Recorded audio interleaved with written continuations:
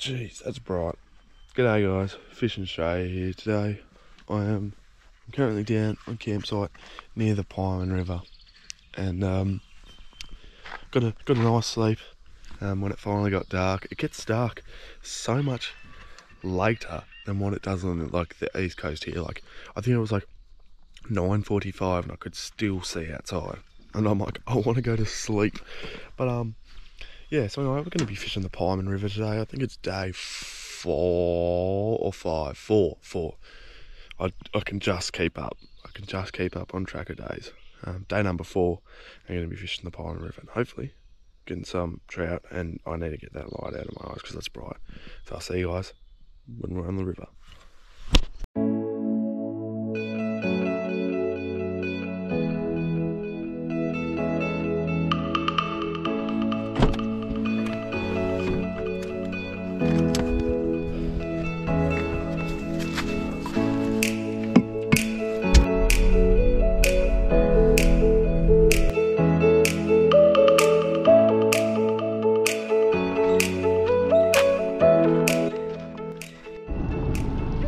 I am awake. No stop.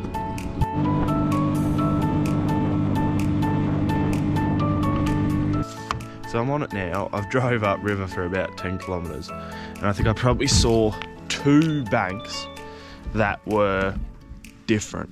Like they had a little creek run into them. But there was a couple as well with big rock walls. But like, it's just a deep river. Like I'm right up in the bank now and I'm in 7.1 metres. So I'm not even gonna attempt to put the beanie on. So for you guys that watch the channel, you know I usually don't fish deep that much. I usually try and avoid it. I usually try and find for us running water, which I will find later on in the day, but it's pretty much all deep. So try to pick up a plastic and see if I can't make something happen. I'd like to take a moment to thank the following brands for sponsoring this video. These guys help me out with gear and looking after my boat, so make sure to get in and support these guys so they can continue to support me to make Fishinstraya videos like this one. I hope you guys enjoy the video.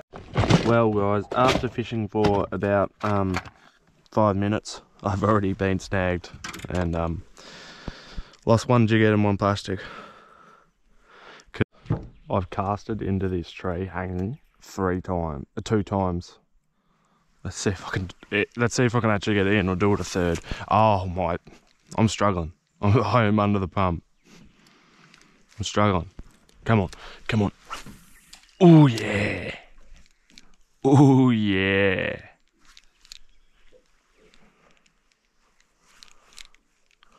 Oh.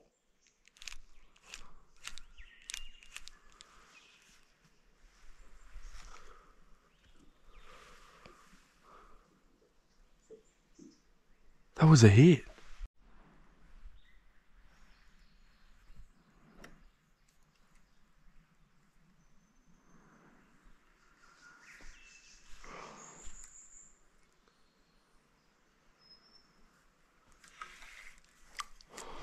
He's still down there. He still wants it.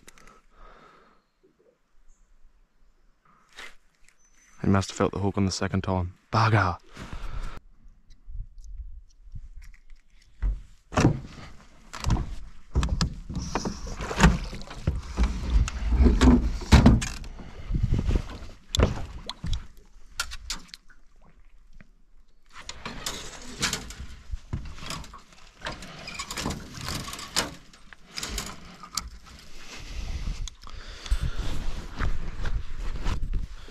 I am not sure where I'm going to go, but it is not happening on this bank. So I'm probably going to go up further and try and find some shallow moving water.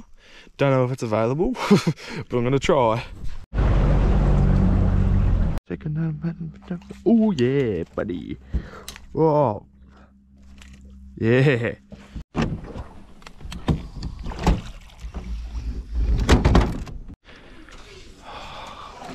Well, as much as I don't want to admit to it, it is getting to me. It is beating me.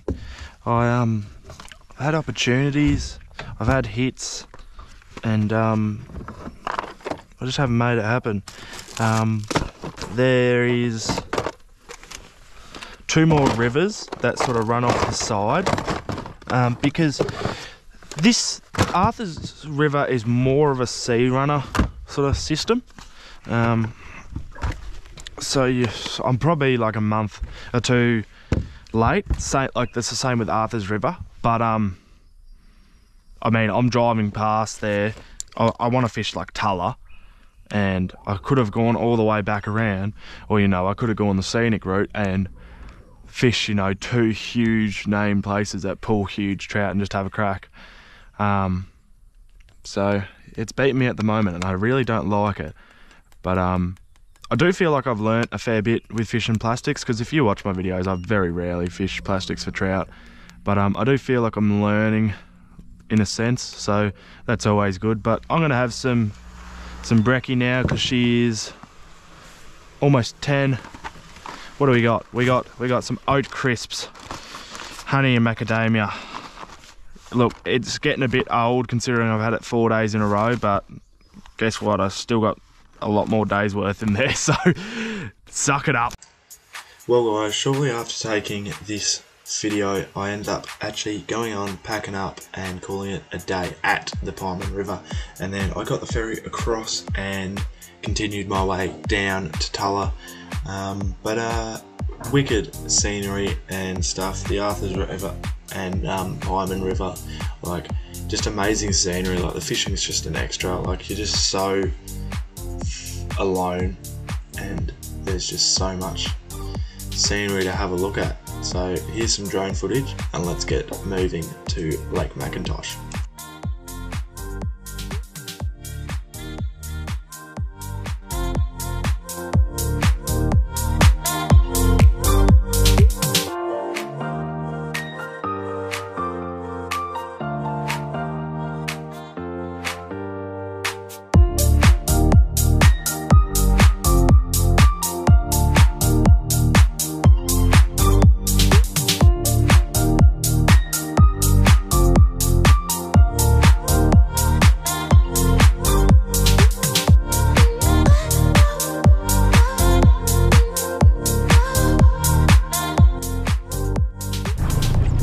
Well guys, we are on one of my favourite, if not my favourite lakes in Tassie, Lake McIntosh. I don't know, it's Lake McIntosh and Lake Rosebery.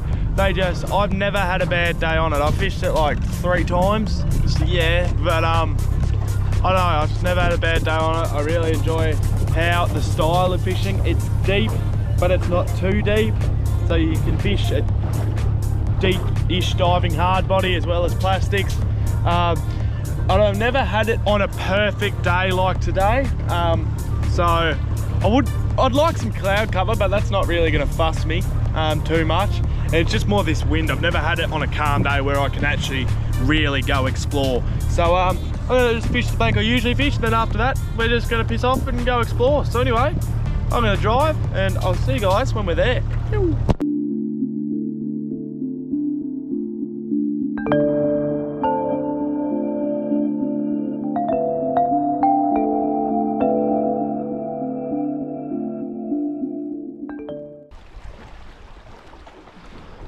Oh.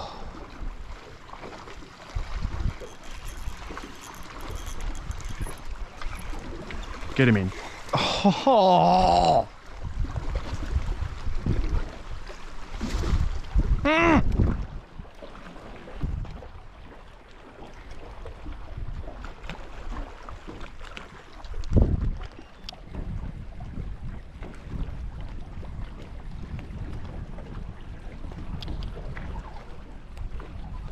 Why is there so many small fish?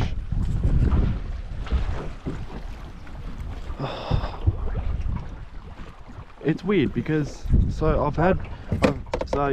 I'm fishing like a big 100mm paddle tail just to get heaps of attention because it's got a big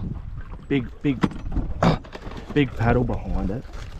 But I don't know, it's just they're not, like, I haven't seen anything that's committed to it.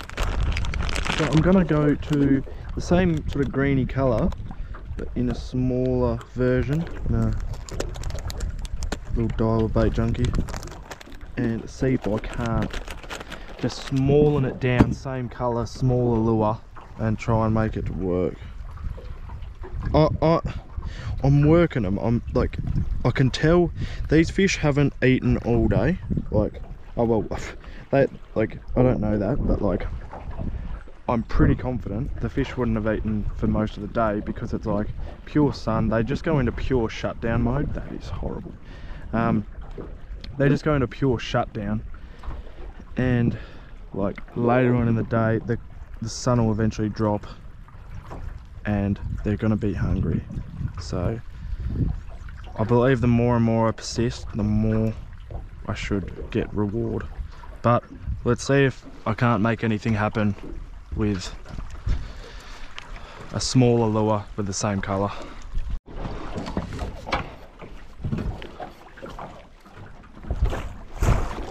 Oh my god. Woo! I just saw that fish rise. Woohoo! Persistence, persistence, persistence. Oh, that is so good. That is so good. This fish has taken me all day and I've done it. I've nailed it down. I finally found what they were eating on. Oh, he came up to the surface. Oh, what a beautiful bow. He came up to the surface and I chucked my plastic in at him and he just whacked it. What a beautiful bow. Beautiful, beautiful bow.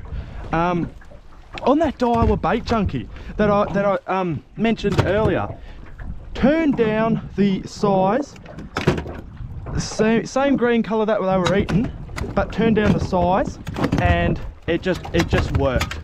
So what a beautiful fish. I'm gonna get a photo with him.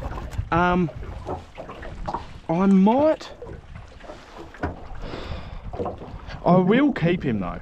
I will keep him because when I came down west yesterday, Smithton, all IGA and everything was closed, and there was nowhere for me to get any like half decent like meat or anything like that, and I cooked my last burgers last night, so I will keep him. Head to the plate tonight, so let's get some photos and dispose of him. Phew. Well,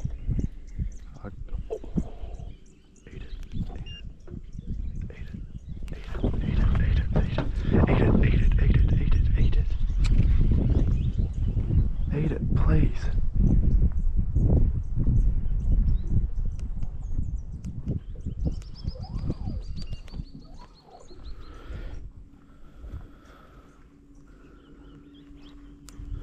Wow. I literally started to record because I was about to make a little video annoyed because there's meant to be a creek there, and there probably is, it's just I can't get into it. And that thing just followed me out of nowhere. That was huge. That was like 3-4 pounder. Huge compared to what I, oh, yeah. Bugger. I'm getting so close. I know it was a very hot day and it was 38 degrees, but the heat must have definitely been getting to me because that did not look anywhere near 3.5 pounds. But, okay Dylan, you go.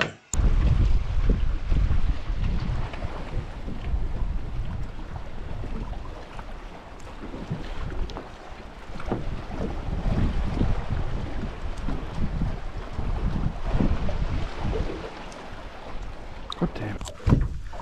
Well guys, what a tough day. That was up there with one of the roughest days I've had trout fishing. Like, it was just purely not trout fishing conditions. Like, minimal wind, no cloud coverage, and 30-degree sun. Like 25, like we're still, look. That bottom one there is water temp. 25.9. I don't know if that's right, but like the water is very warm. So it was a challenging day, that's for sure. But you know, that's what I was really looking forward to this trip. You know, I'm gonna fish places when I want to fish them, not when they look good. You know, I'm fishing things out of time that you should fish them.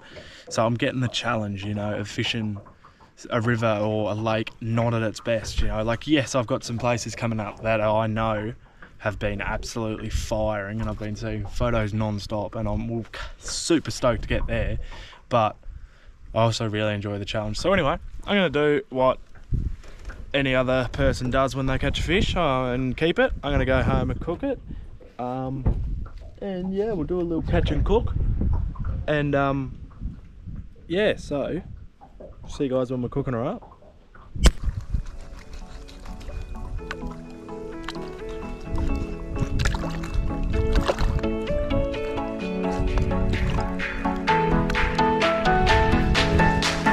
It's like that.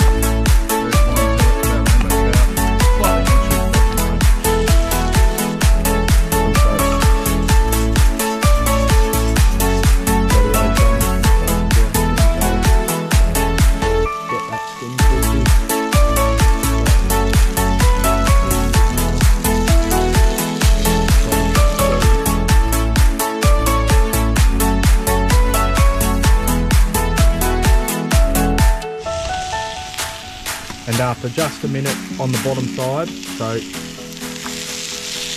with the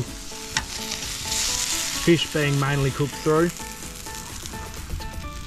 we get our nice crispy skin rainbow trout. Well, after a little bit of salt and pepper, beautiful looking fish. Ooh. Perfectly cooked. The skin sort of fell off, but I'll get a bite with the skin.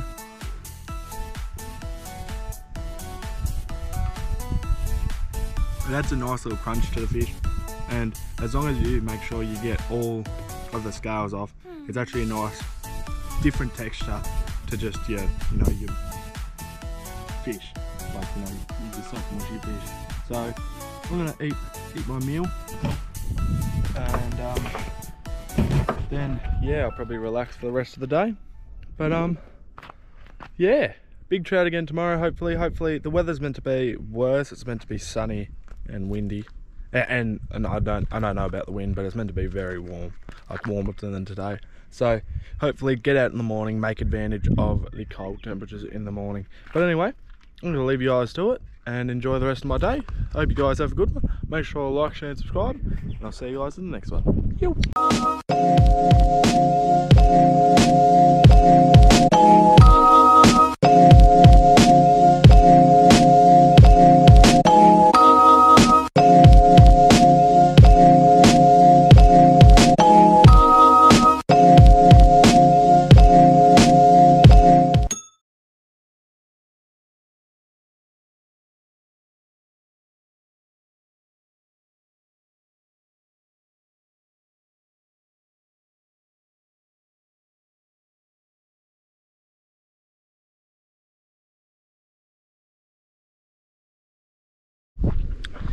To help with my fish, I'm going to indulge